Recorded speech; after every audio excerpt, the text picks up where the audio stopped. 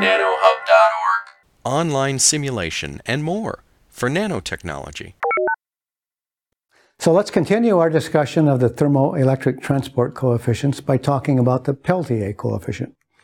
Now, we could do this in the same way that we did the Seebeck coefficient, but actually it turns out that there is a shortcut for the Peltier coefficient. So we'll talk about that. So the Peltier coefficient tells us that if there is an electrical current flowing, there is also a heat current flowing at the same time due to that electrical current. And the Peltier coefficient is called pi. This is what we'd like to understand what determines pi. Okay. Well, we could do it mathematically. When we had the electrical current, remember we had the electrons were carrying a charge Q. We could write a Landauer expression for the heat current. But now what's important is the heat energy that they carry, and we'll show in a minute that the heat energy is energy with respect to the Fermi energy. We have to put that inside the integral now because it's energy dependent. So now we have an expression for the electrical current is the first expression, but the heat current is the second expression. We could go through the mathematics just as we did it for the electrical conductivity and for the Seebeck coefficient, and we could work out the Peltier coefficient. But I don't want to do that. We want to do it in a different way. So let's look physically at what the Peltier effect is all about. So here I have two contacts.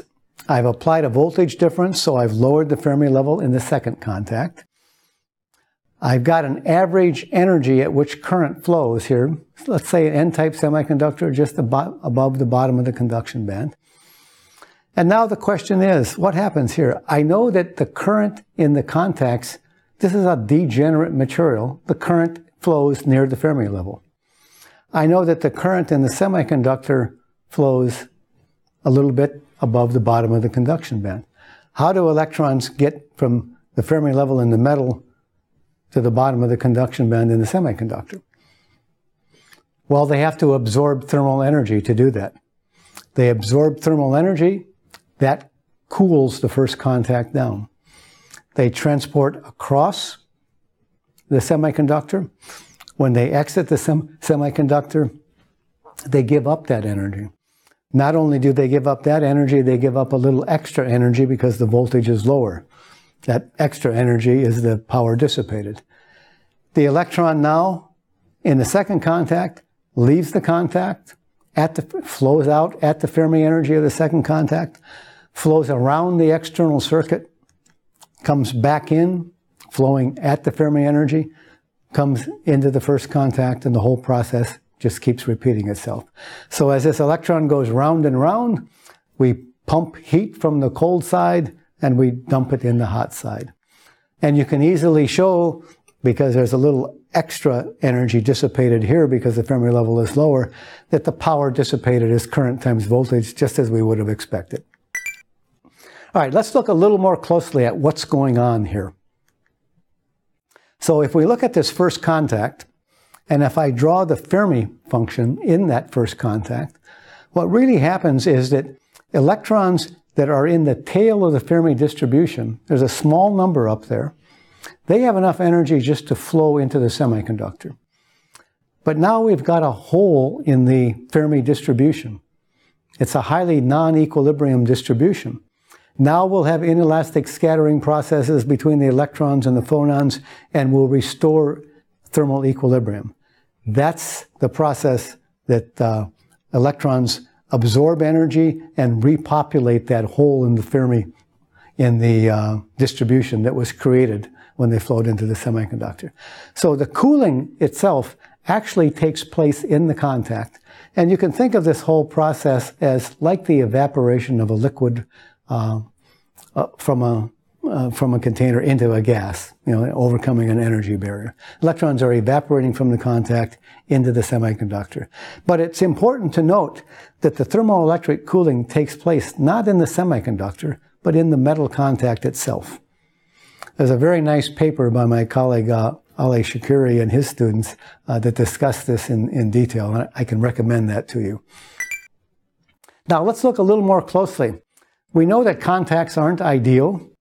There's band bending and Schottky barriers and things at contacts. Doesn't the Peltier coefficient then depend on the details of the contact and not just on the properties of the semiconductor? Well, no, not if the semiconductor is long. So what happens is something like this. The electrons need to gain thermal energy. If they gain thermal energy, they can surmount the Schottky barrier or tunnel through the tip. Okay, now they've got some significant energy. They tunnel through. But as they propagate in the semiconductor, they're going to shed that excess energy and relax down the thermal equilibrium in the semiconductor. The net amount that is absorbed this process, I'll point out, just takes place over an energy relaxation length, which, typical sized thermoelectric leg is a small, minuscule fraction of the length of the leg.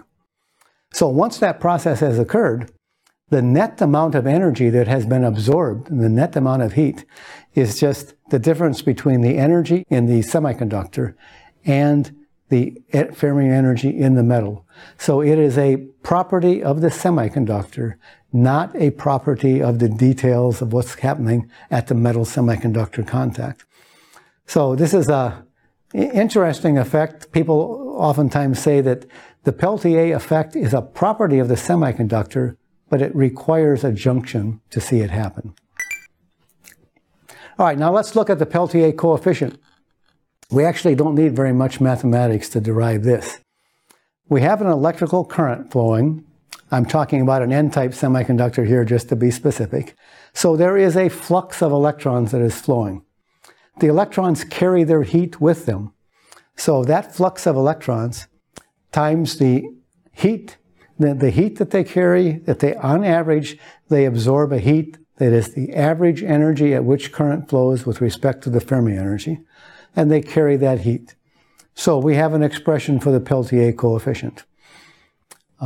You can see that it's going to be negative for an N-type semiconductor because the current is flowing above the Fermi energy. It's going to be positive for a P-type semiconductor. But it also should remind us, it looks very similar to the expression that we derived for the Seebeck coefficient. In fact, there is a close relation. This is a fundamental relation that can be proven thermodynamically. The Peltier coefficient is temperature times the Seebeck coefficient. So in practice, we only have to measure one and then we know the other. There's an intimate connection between these two transport coefficients. All right, so we have now done 3 of the 4 transport coefficients. The next transport coefficient to consider is the electronic thermal conductivity, which tells us how heat flows in response to a temperature gradient.